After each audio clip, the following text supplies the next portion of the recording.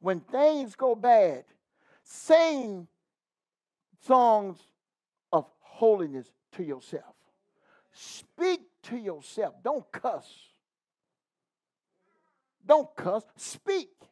Speak psalms of hymns about how good God is, how powerful God is. The next time you want to curse, don't curse. Say, God, you gave me the spirit not to do this.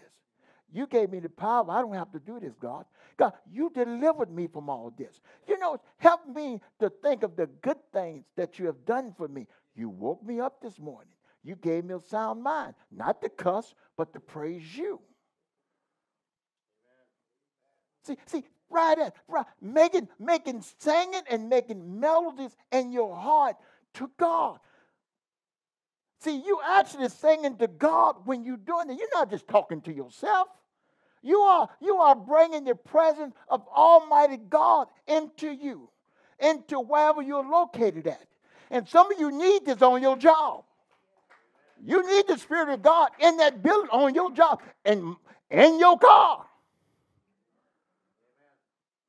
You need it. You need the Spirit of God. Why? Because you know what the Spirit of God does? The Spirit of God lifts you up.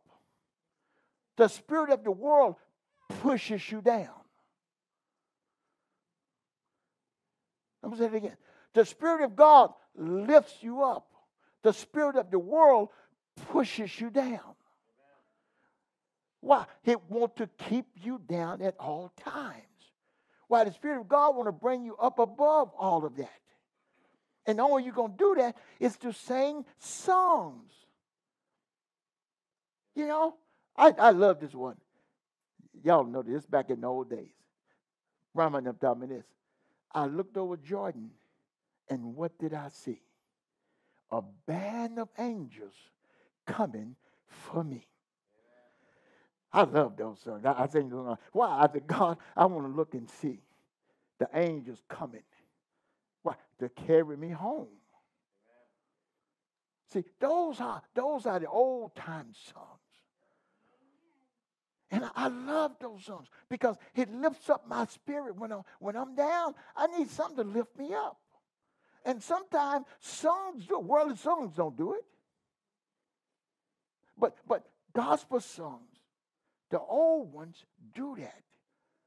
And if you are establishing God like you're supposed to be established, that's what you'll be playing at time you're going through hard things. You'll be playing those songs. Amen.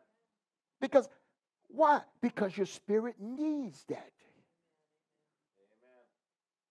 You know, but that's only if you establish. If you're not established, then you throw it out the window and let you come back to life. If you could praise God the way you can cuss, you'll be okay.